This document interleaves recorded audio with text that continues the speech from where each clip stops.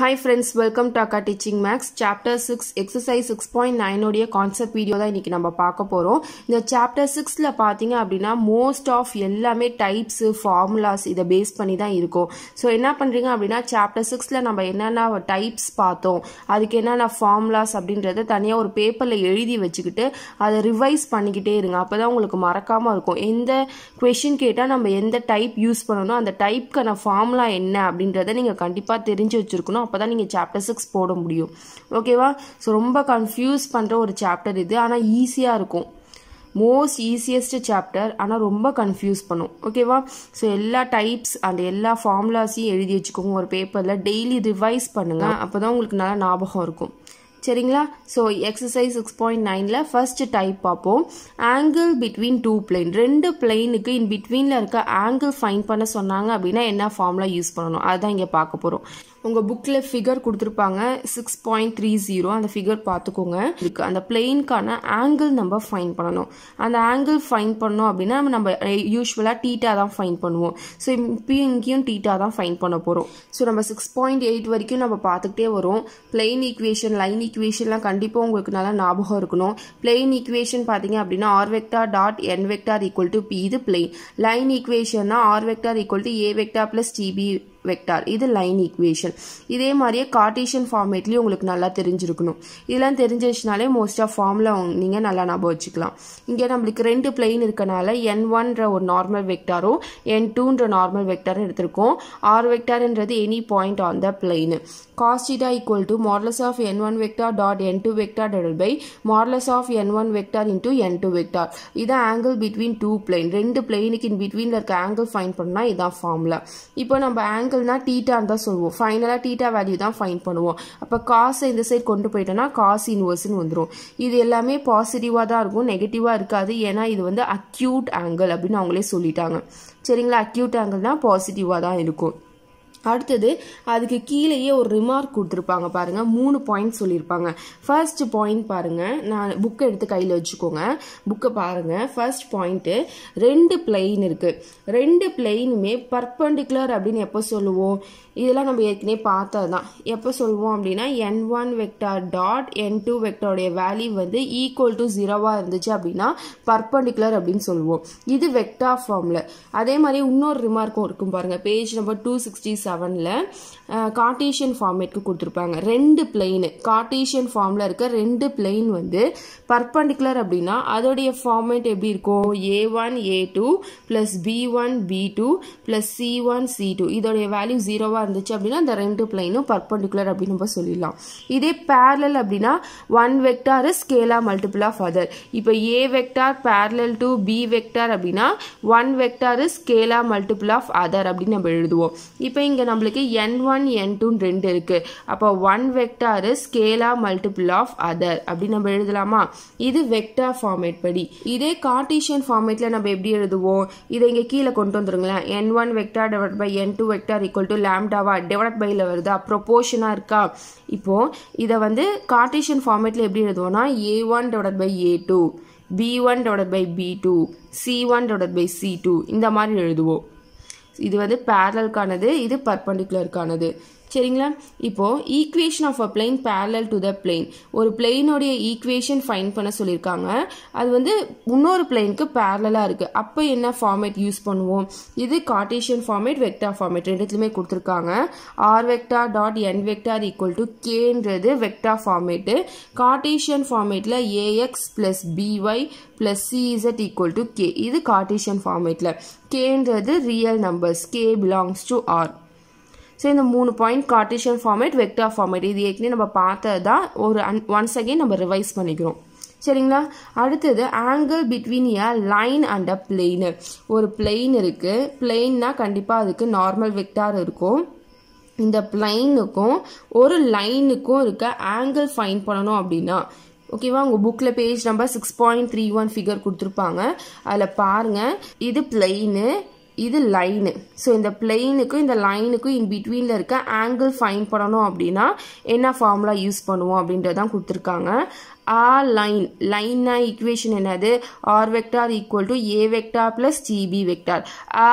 Plain என்னது r vector dot n vector equal to b. So இது தெரிஞ்சாலே உங்களுக்கு போதும். இங்கே b வெக்டார்ன்றது parallel line, n வெக்டார்ன்றது normal. இது ரெண்டுத்தையும் தான் இங்கே யூஸ் பண்ணுவோம். sin theta equal to modulus of b vector dot n vector divided by modulus of b vector modulus of n vector. இங்கே ரெண்டுமே n இருக்கு, இங்கே b n இருக்கு. ஓகேவா? ஸோ அதனால் நான் வச்சுக்கோ இங்கேயும் அதே மாதிரி எழுதிக்கலாம். இப்போ cos theta equal டுன்றதை theta equal to cos இன்வர்ஸ்னு எழுதுவோம். அதே மாதிரியே இங்கே தீட்டா ஈக்குவல் டு சைன் அந்த சைட் கொண்டு போயிட்டு சைன் இன்வர்ஸ் ஆஃப் இந்த வேல்யூ. ஓகேவா? இதே மாதிரியே கார்ட்டீசியன் ஃபார்மேட்க்கு பாருங்கள். லைன் ஈக்குவேஷன் இது, பிளெயின் ஈக்குவேஷன் இது. ஓகேவா? பிளெயின் ஈக்குவேஷன் இது லைன் ஈக்குவேஷனு. இப்போ b வெக்டாருடைய வேல்யூ b வெக்டார் தான் பேரலல் லைனு, n வெக்டார் தான் நார்மல். இங்கே b vector equal to a1 b1 c1, n vector equal to a b c. இந்த வேல்யூஸை i j k வச்சு எழுதியிருக்கோம் நம்ம. அப்போ ஃபார்முலா என்ன வரும்? Theta equal to sine inverse of b vector dot n vector. b-ஐயும் n-ஐயும் dot product பண்ணுங்க. அப்போ நம்மளுக்கு என்ன கிடைக்கும்? a1a b1b c1c. அது மாடுலஸ் போட்டிருக்க, மாடுலஸ் இருக்கனால மாடுலஸ் போட்டு அதை எழுதியிருக்காங்க. Divided by modulus of b vector. b வெக்டாருக்கு modulus எடுத்தோம்னா root of a square plus b square plus c ஸ்கொயர்னு வரும். அதை தான் இங்கே கீழே எழுதியிருக்காங்க. ஓகேவா? ஸோ இந்த ஃபார்முலா தெரிஞ்சிட்டாலே, வெக்டார் ஃபார்முலா தெரிஞ்சிட்டாலே நீங்கள் கார்ட்டீசியனுக்கு ஈஸியாக எழுதிடலாம். ஓகேவா? இது புரிஞ்சுதா? அடுத்தது பாருங்க, distance of a point from a plain. ஒரு பிளெயின்னா நம்மளுக்கு இப்படி தான் இருக்கும். அதில் ஒரு நார்மல் வெக்டார் இருக்கும் கண்டிப்பாக. இது n வெக்டாரு. இந்த பிளெயினுக்கும் ஒரு பாயிண்ட் இருக்கு. ஓகேவா? அந்த பாயிண்ட் வந்து u வெக்டார்.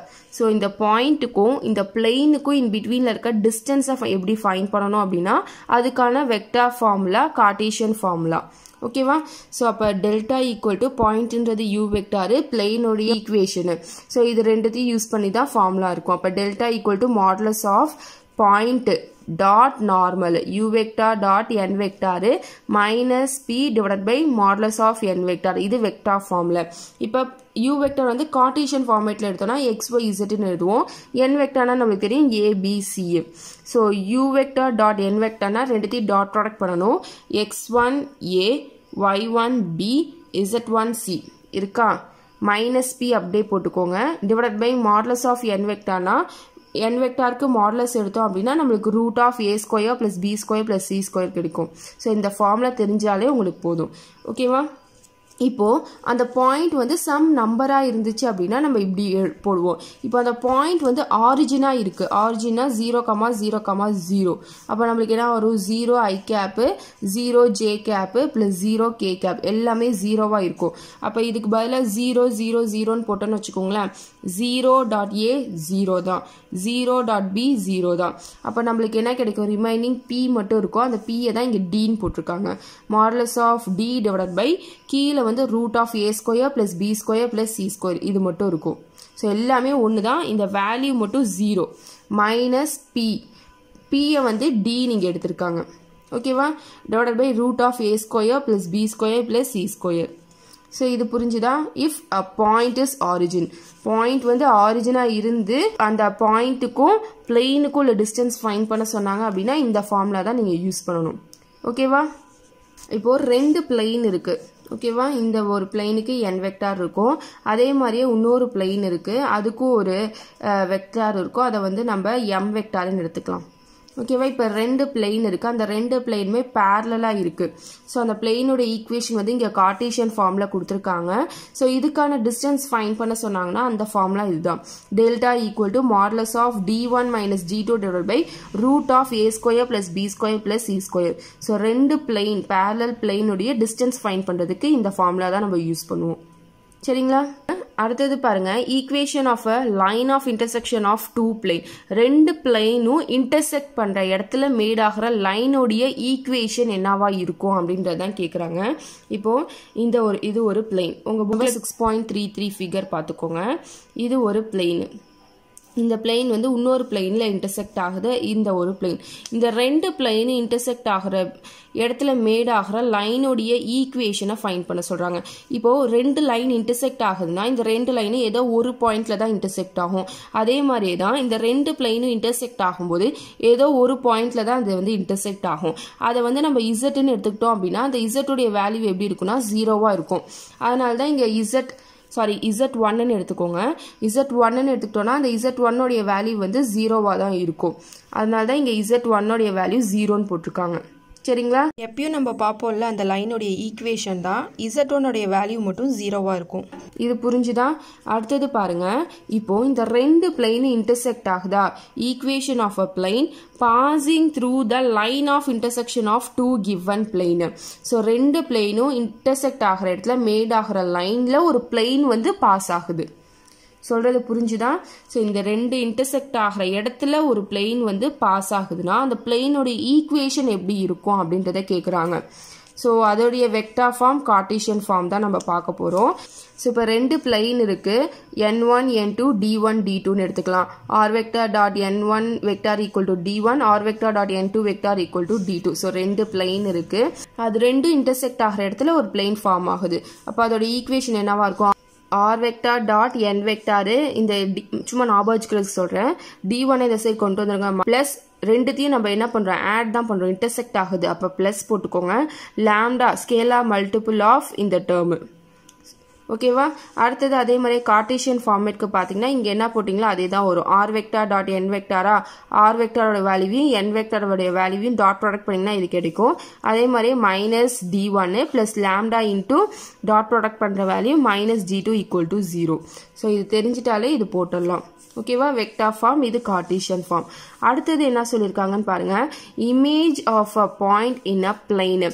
இங்கே ஒரு பிளேன் கன்சிடர் பண்ணிக்கோங்க. இந்த பிளேனில் n வெக்டார் நார்மல் இருக்கும். இங்கே ஒரு பாயிண்ட் நம்ம கன்சிடர் பண்ணிக்கிறோம், அதுதான் u வெக்டார். ஓகேவா?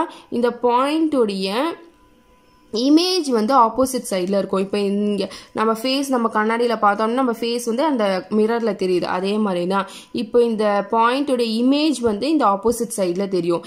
இது எவ்வளோ டிஸ்டன்ஸ் இருக்கோ அதே டிஸ்டன்ஸ் தான் அதோட இமேஜும் இருக்கும். ஓகேவா? ஸோ அப்போ image of a point in a plane, ஒரு பிளேனில் ஒரு பாயிண்ட்டுடைய இமேஜ் அதை ஃபைண்ட் பண்ணால் அதோடைய ஃபார்முலா இதுதான். இது ஒரிஜினல் வந்து யூ வெக்டார் நம்மளுக்கு கொடுத்துருவாங்க. இந்த இமேஜோடைய இதை தான் நம்ம ஃபைண்ட் பண்ணணும், அதுதான் வி வெக்டார். ஓகேவா? We vector equal to you vector plus 2 into p minus u vector dot n vector divided by modulus of n vector square into n vector. இதுதான் ஃபார்முலா. அடுத்தது meeting point of a line and a plane. ஒரு லைனும் ஒரு பிளேனும் meet ஆகிற point. ஓகேவா? ஆ line and ah plane. லைன்னா என்னது? R vector equal to A vector plus DP vector. இங்கே R vector dot N vector equal to பின்றது பிளேனுடைய equation. So இது ரெண்டும் கொடுத்துட்டாங்கன்னா அதோடைய மீட்டிங் பாயிண்ட் எப்படி இருக்கும் அப்படின்னா அதை எப்படி ஃபைண்ட் பண்ணணும் அப்படின்னா you vector equal to A vector plus B vector minus A vector dot N vector divide by B vector dot N vector into B vector. இந்த B vector dot N வெக்டார்ன்றது not equal to 0வா இருக்கணும். சரிங்களா? இது ஏ வெக்டார்ன்றது point, இங்கே இருக்கு பாருங்க point, B வெக்டார்ன்றது parallel line, என் வெக்டார்ன்றது normal. So இதெல்லாம் நல்லா ஞாபகம் வச்சுக்கோங்க, மாற்றி மாற்றி எழுதிடாதீங்க. ஓகேவா? எது பாயிண்ட்டு, எது பேரலல் லைன், எது நார்மலு, இதெல்லாம் நல்லா ஐடென்டிஃபை பண்ணி வச்சுக்கோங்க. சரிங்களா? இது வெறும் பி தான், வெக்டார் இல்லை இந்த இடத்துல, பி தான். B minus A vector dot N vector divided by B vector dot N vector. So இதெல்லாம் தான் டைப்ஸ் நம்ம இங்கே யூஸ் பண்ணுறது. ரொம்பவே கன்ஃபியூஸாக தான் இருக்கும் கண்டிப்பாக சாப்டர் 6 பொறுத்த வரைக்குமே. நீங்கள் எழுதி வச்சு நீங்கள் ரிவைஸ் பண்ணி ப்ராக்டிஸ் பண்ணுறதுல தான் எல்லாமே இருக்குது. ஃபர்ஸ்ட் நீங்கள் என்ன பண்ணுறீங்க, எல்லா டைப்ஸ் எல்லா ஃபார்முலாஸையும் தனியாக ஒரு பேப்பரில் எழுதி வச்சுக்கிட்டு ரிவைஸ் பண்ணுங்கள், உங்களுக்கு ஈஸியாக இருக்கும்.